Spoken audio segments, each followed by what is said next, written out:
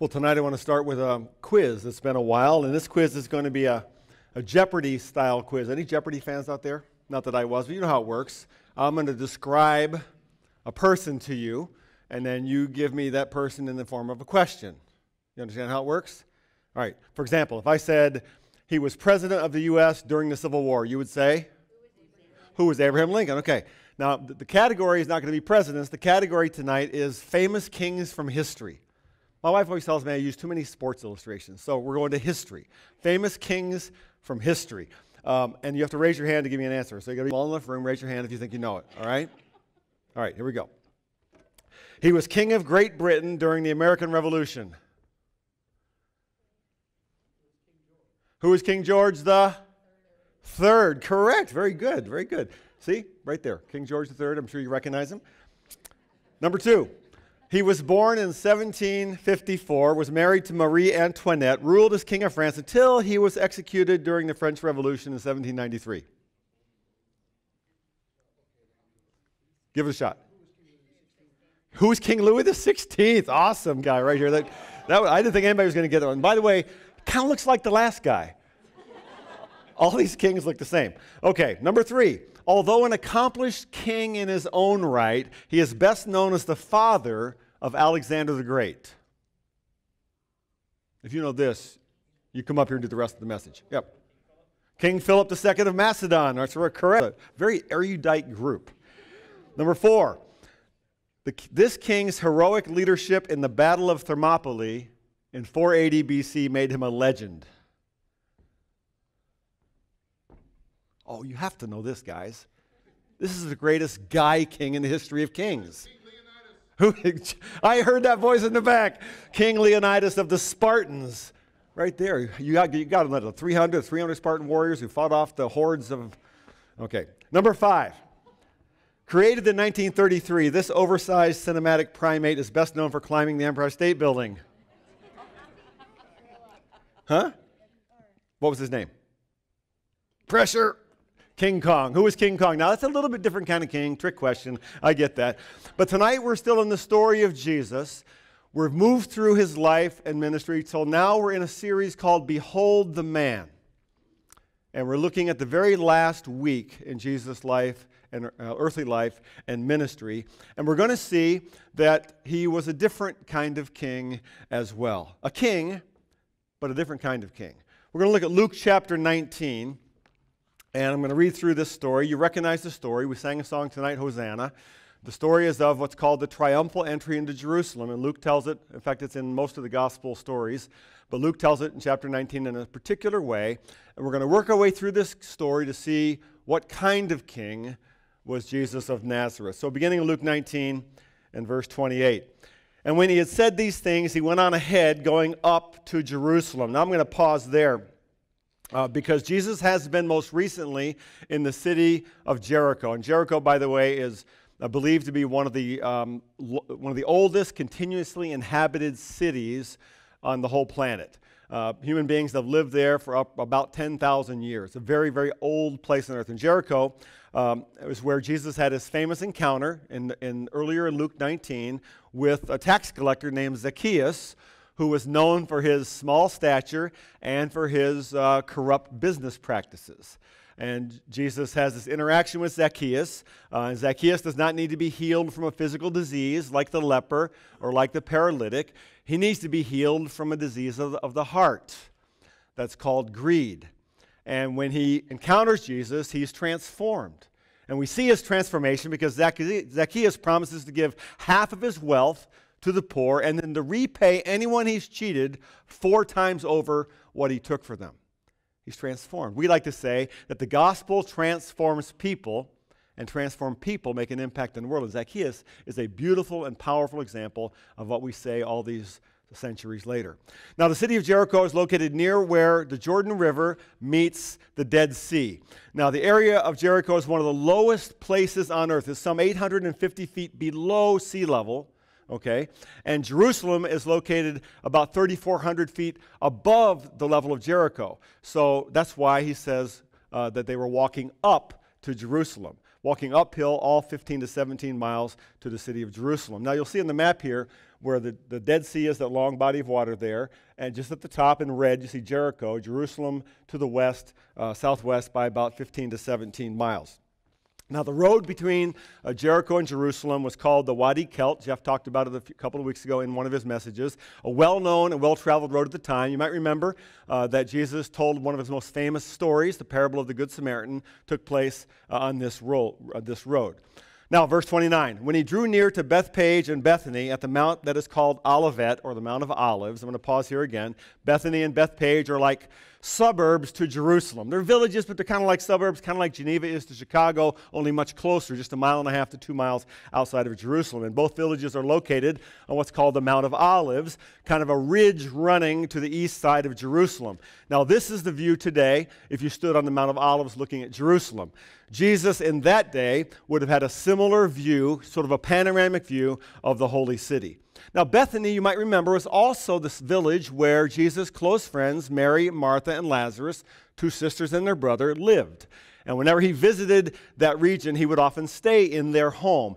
That's the city where just recently in the story, Jesus has raised Lazarus from the dead. So we can assume Jesus is well known in these small villages and has a great deal of support there because they've seen what Jesus has done. So he sent out 2 of the disciples saying, go into the village in front of you, where on entering you will find a colt tied on which no one has ever yet sat. Untie it and bring it here. If anyone asks you, why are you untying it? You shall say this, the Lord has need of it. Now, this part of the story sounds pretty straightforward. Jesus needs a donkey, and so he sends his disciples out looking for one. He tells them that when they find one, all they need to say is, the Lord needs it, and the donkey's theirs. Now, imagine that in our world today. Donkeys were like the transportation of the day. But imagine in our world today, I had to travel the last couple of weekends, and it involved renting cars in a couple different airports. But imagine in one of my trips when I went that I took one of our staff members with us, let's say, and we got there, and I said, hey, just go down to Alamo and walk onto the lot and just take the first car that you see keys in. And if anybody stops you, just say, Pastor Brian needs it, and they're going to be fine with that. If that happened, you would assume that either someone already knew me and had already said, hey, you need anything, it's yours, or I had become so well known that they just couldn't help themselves. That's a little bit what we see here. We can assume that Jesus says this because he's become either so popular in that region that the animal's owners knew immediately who was being referred to by the phrase the Lord, or he had a personal relationship and knew these people from the time he had been visiting in most recent days. Verse 32, so those who were sent away went and found it just as he had told them. And as they were untying the colt, the owner said to them, why are you untying the colt? And they said, the Lord has need of it. And they brought it to Jesus, and throwing their cloaks on the colt, they sat Jesus on it. Now, a couple of things here. We need to notice that Luke is taking great care to make sure that his readers, that we see that Jesus is being very specific about this request. He doesn't just want any donkey. He wants a specific kind of donkey, a young colt that no man has ever ridden on before. So he's asking for a very specific thing. Now, if we're paying attention to the story, we should also be asking ourselves another question. Why does Jesus need a donkey?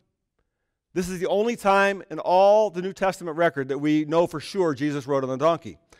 He and his closest followers were not affluent people.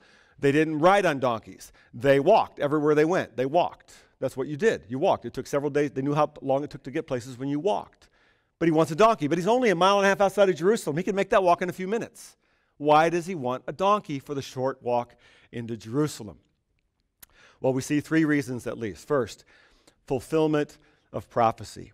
Hundreds of years before, the prophet Zechariah in Zechariah 9:9 had written this, rejoice greatly, daughter of Zion. Shout, daughter of Jerusalem. See, your king comes to you, righteous and victorious, lowly, and riding on a donkey, on a colt, the foal of a donkey. Matthew in his gospel comes right out and says this was to fulfill what was spoken through the prophet. And he gives the same exact quotation from the prophet Zechariah. So Luke wants us to see that Jesus asks for a specific kind of donkey for a specific reason. He wants to deliver a very clear visual message to the entire city that he's coming into Jerusalem as the fulfillment of the messianic prophecy of Zechariah. He's coming as king. And it's very clear. Secondly, he's also coming in humility. Historians tell us there were two ways for an ancient king to come into a village or a city. If they were coming to wage war, they would ride typically on a horse, on a stallion. A war horse, they would call it. It's how the Roman officials would come into Jerusalem when they were coming, to exemplify their power on a stallion. But if a king was coming in peace, they would often ride on a donkey. Interestingly, the Bible tells us that the next time Jesus comes, what Christians call the second coming, the image used in the book of Revelation, we'll get there in a couple of months at the end of the series called The Story of Jesus, the image used is not a donkey at all. The image used is a white horse. Because next time he comes, he will be coming to conquer. He'll be coming as the conquering king. This time, he's coming as the king of peace. He's coming in humility. So Jesus is saying two things by getting on this young donkey. First, he's coming as king. It's clear, fulfilling prophecy. And secondly, he's coming in humility. And third, Luke wants us to see Jesus' authority. His authority. Luke tells us Jesus instructs his disciples to simply say, the Lord, and in most of your Bibles that's capitalized, the Lord needs it. In applying this title to himself, he's saying something of great importance. It's a title of respect and authority. And applying it to himself, it also has divine connotations. He's saying that he has the authority of a king. That he can use the donkey, even though it doesn't belong to him, because as king he has authority. And as his authority allows him to have everything in a sense belongs to him. Now, verse 36. Luke continues, and as he rode along, they spread their cloaks on the road, and as he was drawing near, already on the way down the Mount of Olives, the whole multitude of his disciples began to rejoice and praise God with a loud voice for all the mighty works they had seen, saying, blessed is the King who comes in the name of the Lord, peace in heaven and glory in the highest. Now, I think we'd have a hard time imagining the scene. Maybe you've seen a movie here or there that's tried to portray this scene. But it's just a few days before the start of the great Passover feast, one of the highest times in ancient Israel. The city is filled with thousands upon thousands of pilgrims. It was a pilgrim feast. You were required to come to Jerusalem to offer your sacrifices, to worship. On top of that, rumors have been circulating for several months about Jesus, the prophet from Nazareth. There have been stories of miracles. We covered them in the most recent series. A leper has been cleansed, which was a sign of the Messiah coming. The paralytic has walked again, also a sign. A blind man named Bartimaeus has received his sight. A dead man named Lazarus was called back to life again. And all these miraculous signs were believed to be signs of the coming of God's Messiah. So there's been great excitement about his teaching. He said things like, the kingdom of God is at hand. The kingdom of God is here now. Some have been saying that he's a prophet. He's a prophet like John the Baptist. Others said maybe he was the promised Messiah of God. And now Jesus comes riding into town on a donkey, on a young donkey that's never been ridden before, exactly like the prophet Zechariah predicted. Behold, your king comes to you, said the prophet. So, what would the people be thinking? If you were there in the crowd, that was your backdrop, that's what you knew, what would you be thinking? You'd be thinking, he's here. He's finally here. Hundreds of years of waiting. He's here. The Messiah has come. Our king is coming to us. And what did they think their king was going to do? Set them free from the Romans. The hated Romans, the Gentiles, the pagans who controlled their whole region. He was going to usher in an era of economic prosperity, returning Israel to her former glory. They're thinking King David. They're thinking King David returning after a victorious battle. Now think about it for a moment. Isn't that always what we as human beings want from our kings? Isn't that what we always want from our leaders? It's what we want right now. I don't know if you're watching the political debates or not, maddening as that is, but we listen to candidates, and we want someone, anyone, to give us some sense of hope, some sense that they can deliver us, some sense that they can bring us prosperity. And so here, first century, people lining the streets. They know the prophecies. Here he comes. They know the rumors. They spread their cloaks on the ground, which is what people did in that time to show honor to their king. Now, both Matthew and John tell us they did something else, that they cut branches from palm trees and laid them on the ground or waved them before Jesus. I'll talk more about that in just a moment. They sing and they dance as people had done for King David. They're singing Hosanna to the Son of David. They're actually singing parts of, a verse of, Psalm 118 in your Bible. That psalm reads, Lord, save us. The single Hebrew word there is Hosanna. That's what it means. Lord, save us. Lord, grant us success. Blessed is he who comes in the name of the Lord. From the house of the Lord we bless you. The crowds are celebrating Jesus as king. Now Luke tells us in his next breath that not everyone is excited about this. Not everyone likes what's going on. Verse 39, and some of the Pharisees in the crowd said to him, Teacher, rebuke your disciples. And he answered, I tell you, if these were silent, the very stones would cry out. I believe this sentence that Jesus says is a kind of tipping point in the entire story of Jesus. When he says that, it should take your breath away. And here's why. First of all, we see at this moment the crowds are responding to him as if he's the Messiah of Israel. They're welcoming him as if he's king, as if he's King David returning to Jerusalem. Hosanna, Hosanna, Lord, save us. Second, it's significant because we see the opposition to Jesus is rising up. Now, the opposition has been developing for the last several months. John tells us that following the raising of Lazarus from the dead, some of the religious leaders in Jerusalem gathered and they made a decision. We read about that decision in John chapter 11. I'll put some of it on the screen here. Let me read this, verse 47. Then the chief priests and the Pharisees called a meeting of the Sanhedrin. This is right after Lazarus was raised from the dead. What are we accomplishing, they asked. Here is this man performing many signs. If we let him go on like this, everyone will believe in him. And then the Romans will come and take away both our temple and our nation. Then one of them, named Caiaphas, who was the high priest that year, spoke up. You know nothing at all. You do not realize that it's better for you that one man die for the people than that the whole nation perish. We're going to see Caiaphas again in the next couple of weeks. Verse 57, but the chief priests and the Pharisees had given orders that anyone who found out where Jesus was should report it so that they might arrest him. That's a hint about what Judas is eventually going to do. Now, I think it's sometimes easy for us to kind of assume that the chief priests and the Pharisees are sort of the villains, the bad guys in the story. We just write them off as evil, they didn't get it. But think a little bit more about that for a moment. Imagine if right now, in the middle of this presidential race, as much like a reality show as it is, imagine that right in the middle of this race, a group of people started an impromptu campaign. Let's say it starts right now. It's late in the game, right now. And the campaign is for a brand new candidate. And let's say this candidate happens to be a former mechanic from Batavia. He's only 30 years old. He's got no political experience. Didn't even graduate from college. His only work experience is working in a blue-collar job in his father's shop. And his supporters are saying not only should he be the leader of the nation, they're claiming that he's the long-lost relative of Abraham Lincoln. And therefore, he should be our next president. Now, what would you think?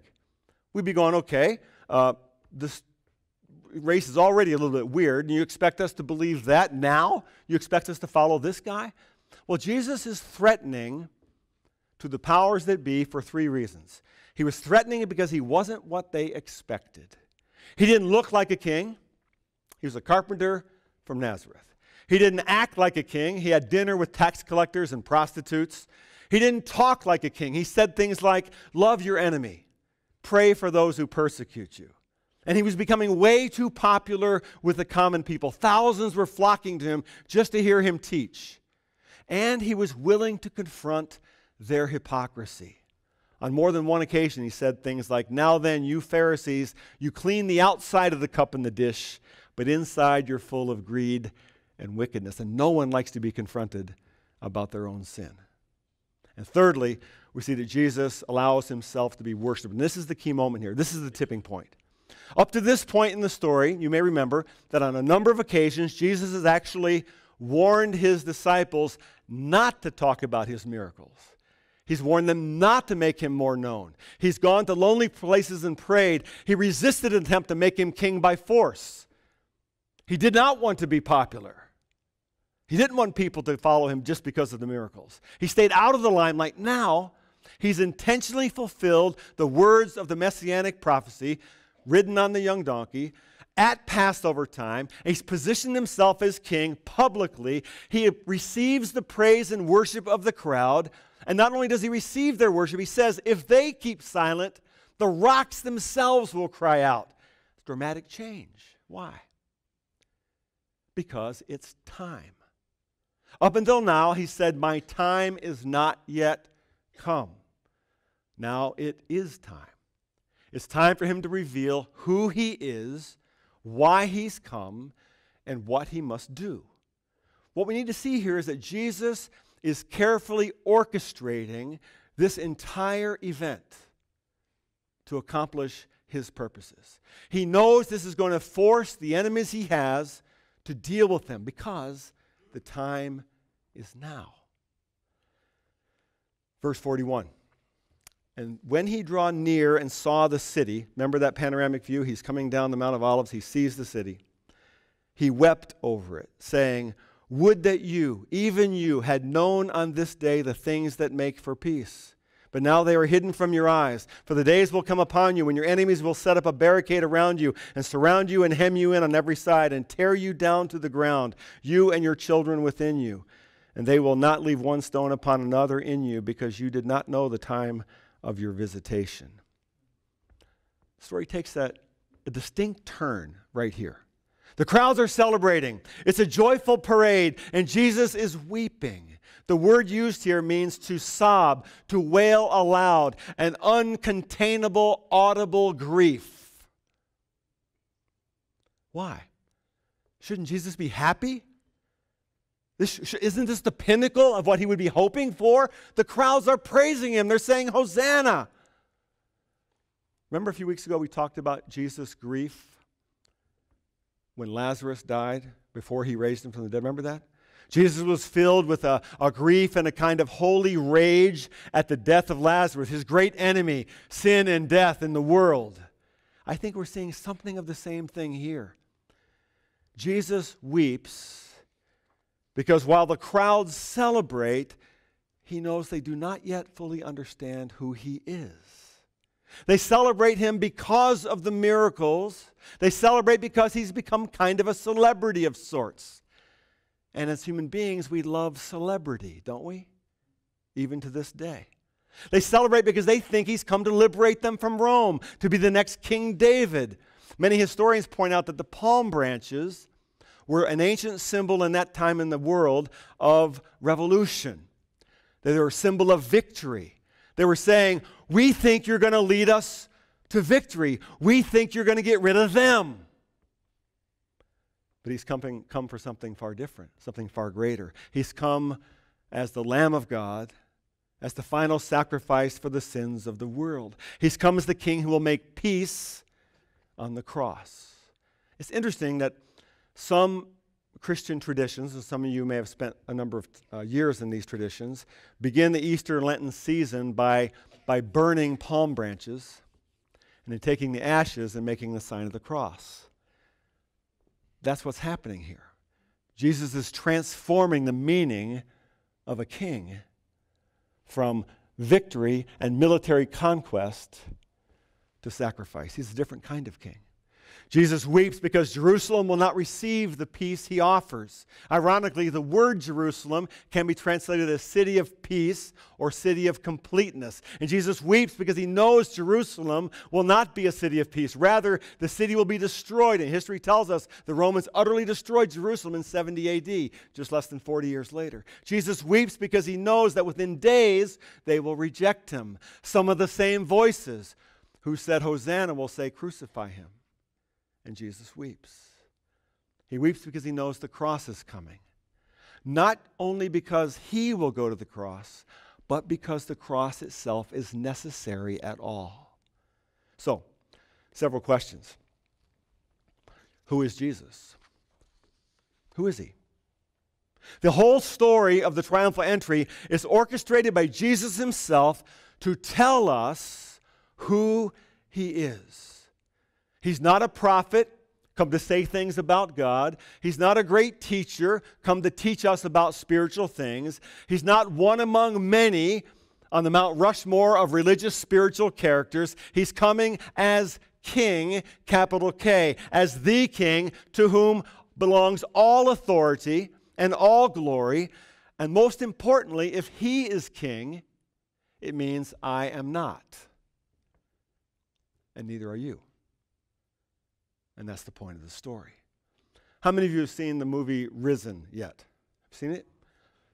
Let me just say, if you haven't seen it, don't be afraid of it.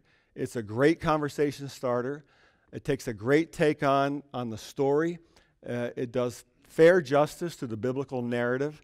And I don't want to give it away, give the movie away to you, but when the pagan Roman tribune, who is the center of the story, finally sees the risen Jesus, he's not happy.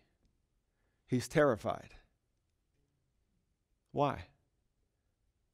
Because if that's true, it changes everything.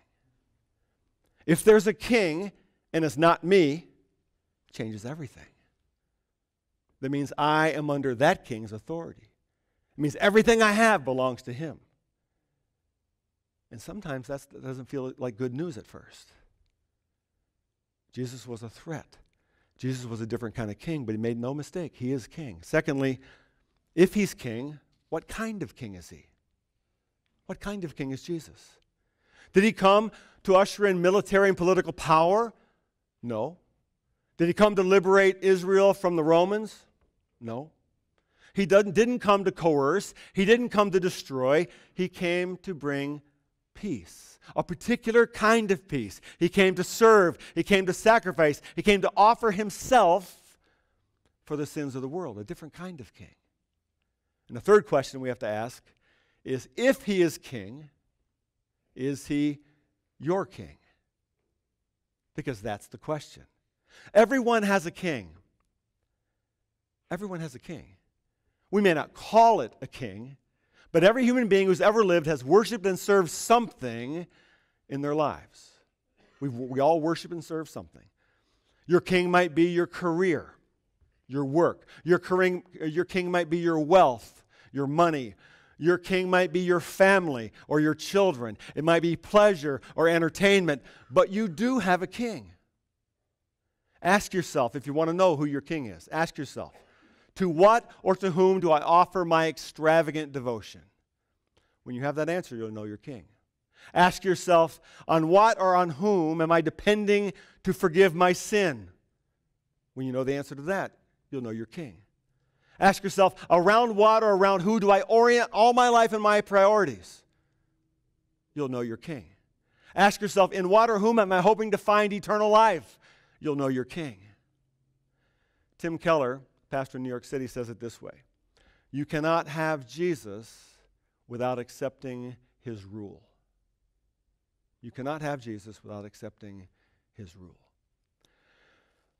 A lot of you will recognize this name, but S.M. Lockridge was one of the great preachers of the 20th century.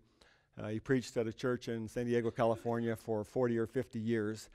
And way back in 1976, he preached a sermon that became his most well-known sermon. It was called Seven-Way King.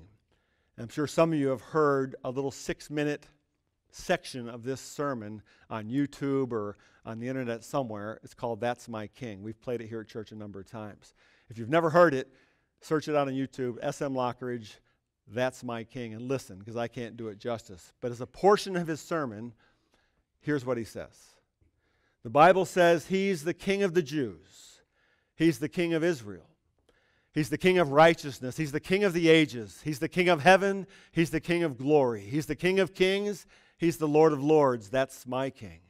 He's enduringly strong. He's entirely sincere. He's eternally steadfast. He's immortally graceful. He's imperially powerful. He's impartially merciful. That's my King. He supplies strength for the weak. He heals the sick. He cleanses the lepers. He forgives sinners. He discharges debtors. He delivers the captives. He defends the feeble. He blesses the young. He serves the unfortunate. He regards the aged. He rewards the diligent. He beautifies the meek. That's my King. Do you know him? He's the doorway to deliverance, the pathway to peace. He's the roadway of righteousness. He's the highway of holiness. He's the gateway to glory. That's my King. Do you know him? Well, that's the question. Do you know him? Would you bow with me tonight as I close with a prayer? Lord Jesus, we thank you tonight for your word and for this dramatic story that many of us have heard since we were children. But help us to hear it in a fresh way. Your entrance into the great holy city so long ago. We too want to be among those who hail you as King, but the only way to know you as King is to surrender to your rule. It's to surrender to your authority, to surrender to your grace. May we always remember that you are a different kind of King. The King that came first to serve, first to sacrifice, first to bring peace and salvation, and then to rule. And so may we honor you and honor your reign in our hearts and in this, your church. It's in your name that we pray. Amen.